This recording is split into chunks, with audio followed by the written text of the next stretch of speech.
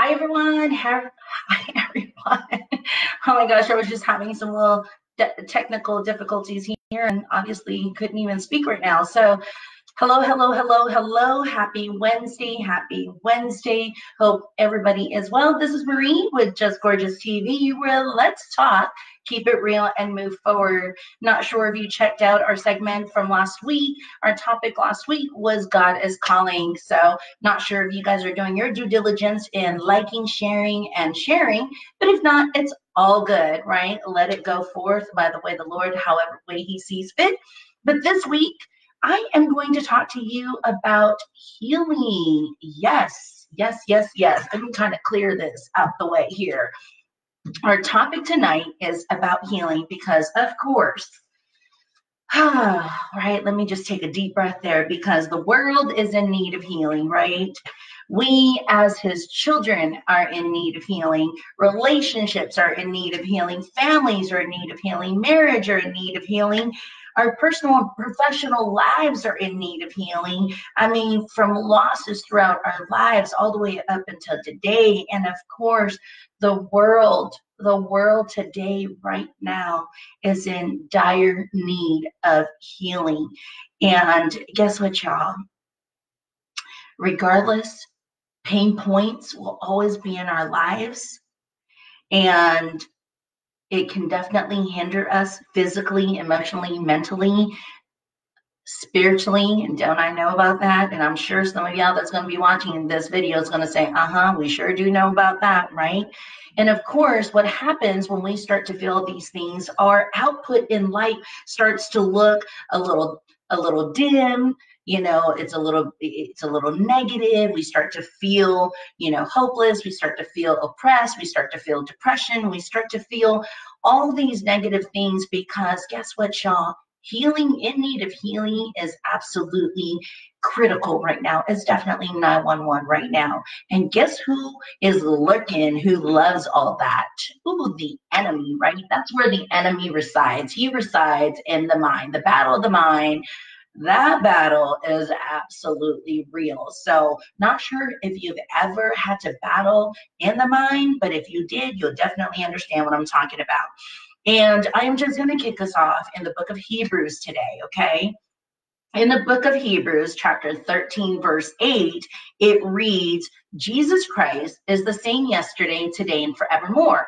So that brings me back to the topic of today's Wisdom Wednesday, healing, right? Jesus was healing over 2,000 years ago when he was here on earth. Miracles, healing the blind, healing the sick, healing the leprosies. I mean, so my friends, today, Jesus still continues to heal. But my question is, do you believe and have faith that he still is?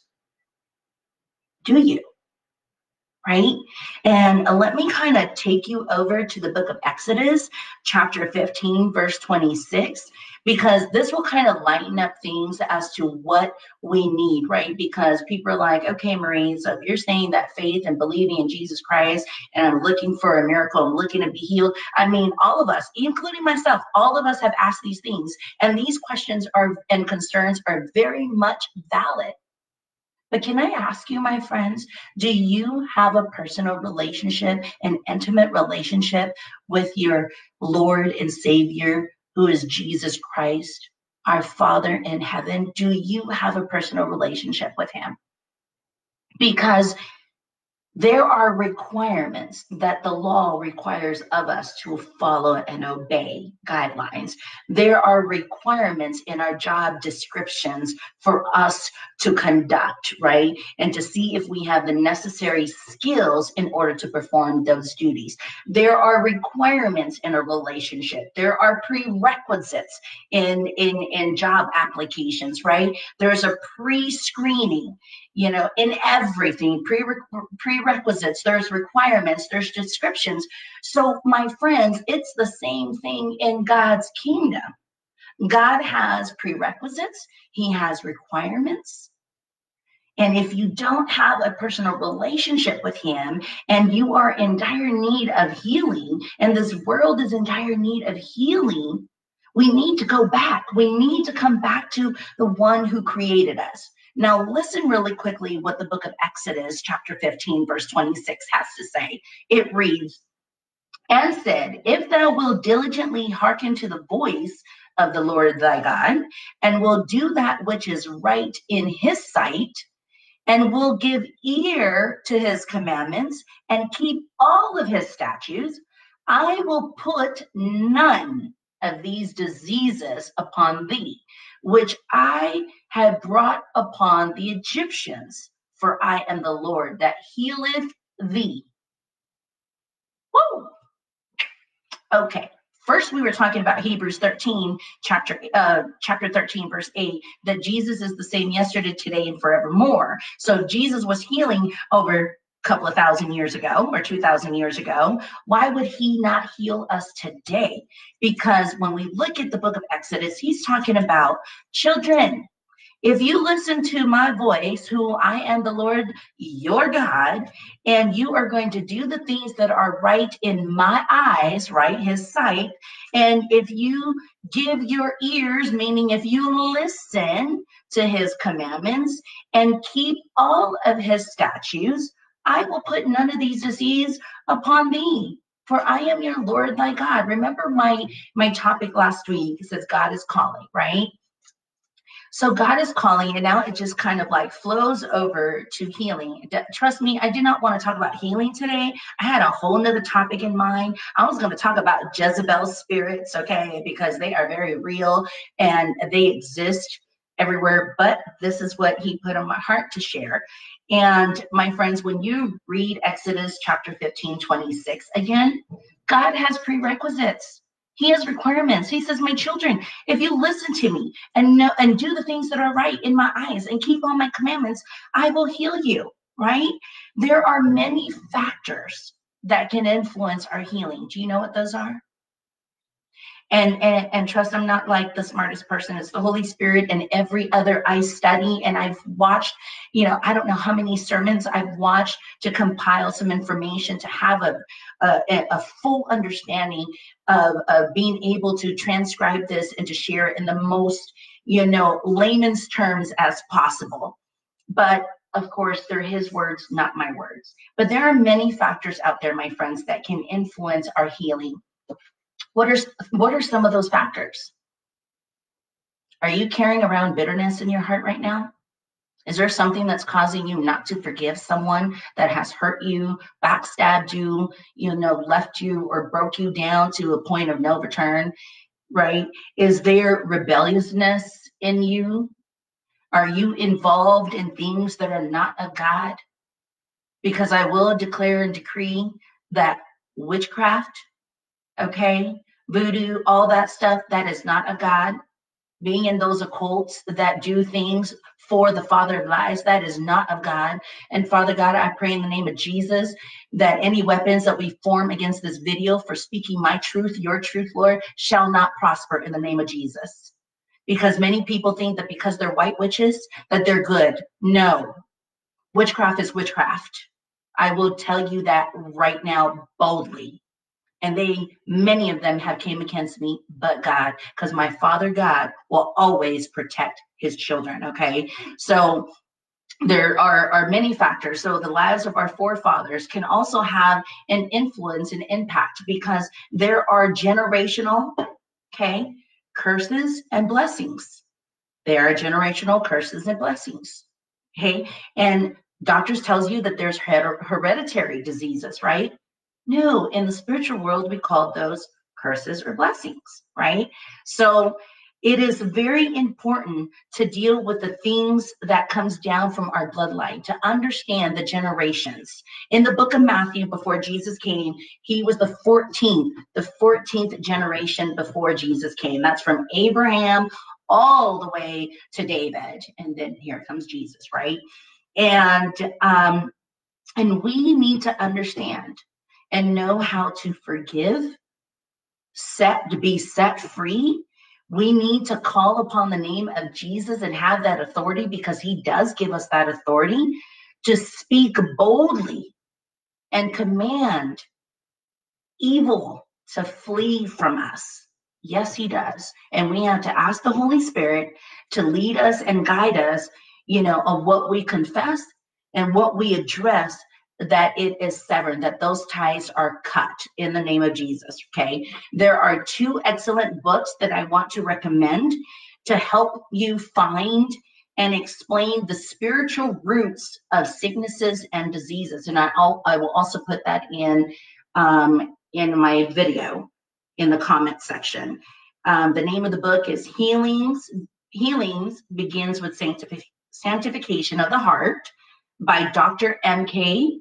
Straitly, and then also A More Excellent Way by Pastor Henry W. Wright. And I cannot tell you guys, when I started reading Healings Begin with the Sanctification of the Heart, it mind blown, because everything, she is a physician, an MD, and what she wrote blew. Oh my gosh, it's so overwhelming. So I urge you all, to go read. And then when you read the Bible, it's just so amazing how everything is just all aligned. Okay. And so, another, when I was talking about when Jesus was actually healing, the blind men and whatnot, that is in the book of Matthew, chapter 9, verse 27 through 30. I mean, it was by their faith, and Jesus told them, do you believe that I can do this? And they're like, yea, Lord, right? And he says, because of your faith, he touched them, let it be so, and their eyes were open. I mean, I am just speechless, because I'm in awe, because that's what happened in my life in 2006, in 2015, 2014, 2015, and 2016 is when I surrendered my life and gave my life to the Lord. And let me tell you, when I gave my life to the Lord, it became a train wreck. Everything just went boom, boom, boom, boom, boom. It's kind of like the enemy and his adversaries of the world just came at me all at once. But God, I mean, there are 4 pillars. I believe I talked about this like 2 years ago. Your relationships with your children, your relationship in your marriage. These are the 4 pillars that the enemy comes for. Relationship with your children, your marriage, number 2. Number 3 is your finances. Number 4 is your health.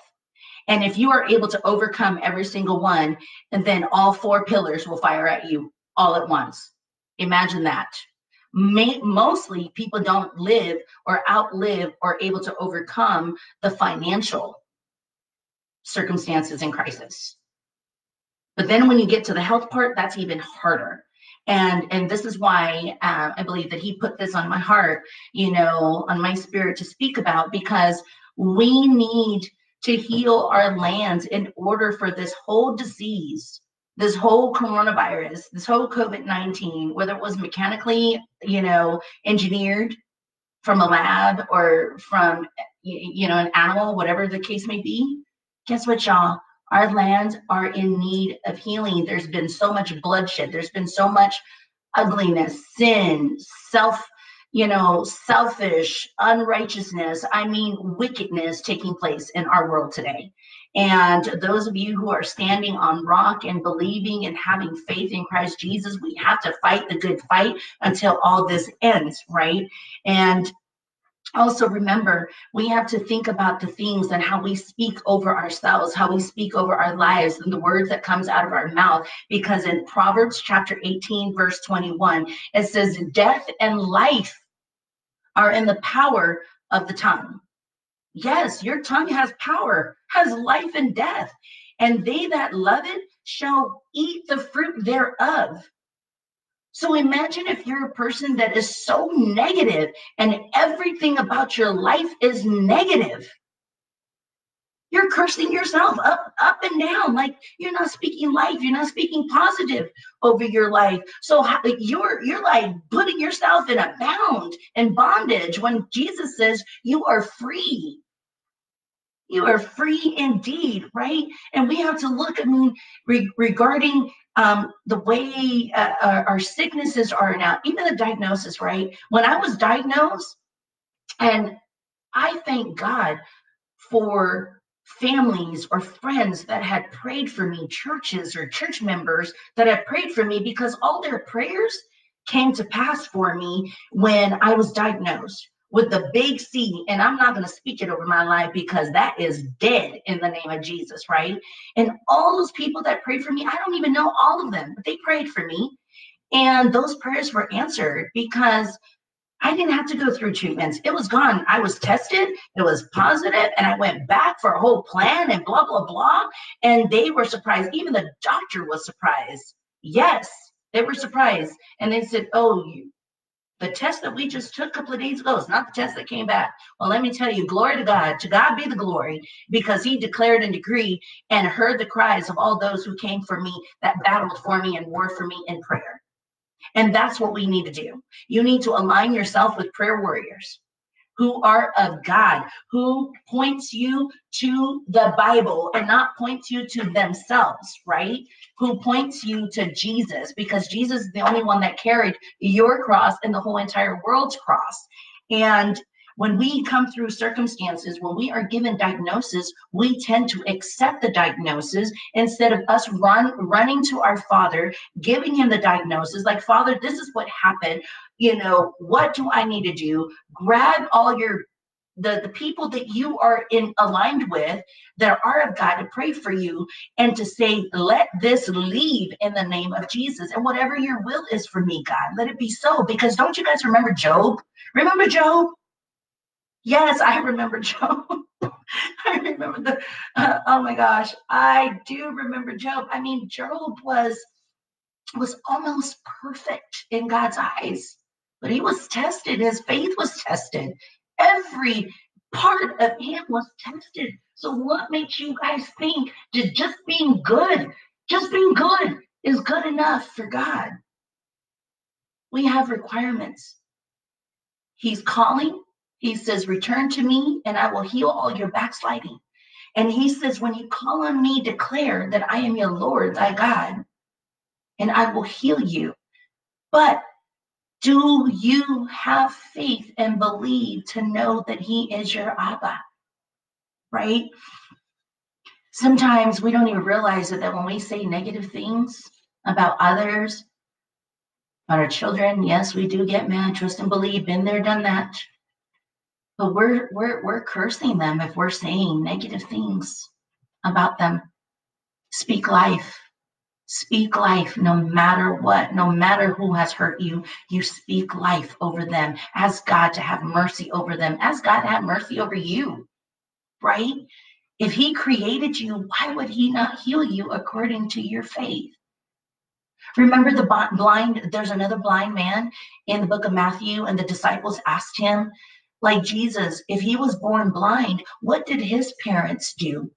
Because remember, there's generational curses, there's generational blessings. We call it hereditary, right? Diseases. But we will not speak that over our children and grandchildren. We are going to cut the ties that whatever our forefathers or our ancestors have done, that none of their sins will be, passed down through the bloodline. We need to sever and cut those ties in the name of Jesus. But what I'm saying is, remember the blind guy, the blind man, and when he put the mud, he spit in the mud, put in his eyes, and he was seeing. The disciple says, well, what did his parents do wrong? And I'm this is my version, but what did his parents do wrong? Why was he blind? And Jesus says, nothing. It was for the glory of God. So always think that whatever your circumstances is, right? First, always remember, God gives you the freedom to choose. Your choices has consequences, good, bad, or indifferent. Everything you must make a choice. Just like he says, choose to follow me or choose not to follow me. There's consequences in both. One is eternal life and one is eternal torment.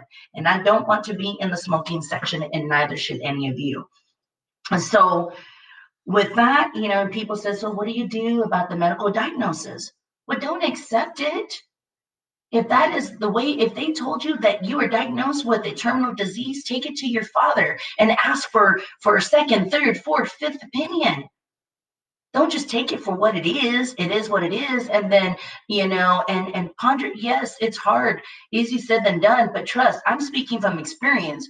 I should have been dead a couple of years ago, but I'm still here.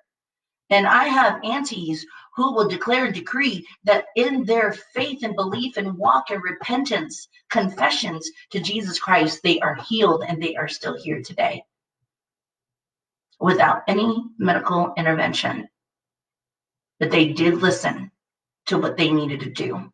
Okay, so please do not take my words out of context. Okay, I'm saying that you should listen to your physicians, to what they tell you, but don't accept it right off the bat. Take it to your father, get a group of prayer warriors, pray and war for that disease that's on your test result to be gone in the name of Jesus so it can come back negative. But that's up to you. Okay, so whew, my goodness. So, wow. So the last scripture that I'm going to leave with you is the book of James, chapter 4, verse 7, and it reads, "Submit yourselves, therefore, to God, resist the devil, and he will flee from you." Whenever you start to hear the negativity coming on, rebuke it in the name of Jesus. Say, leave. Not today, Satan. Not today, not tomorrow, not ever. Because that's where he attacks you and I. The battle of the mind.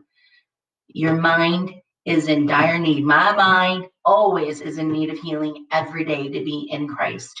Because if I'm not in Christ, this mind will definitely wander. And without God, oh my goodness gracious, where would we be? Where would we be without him?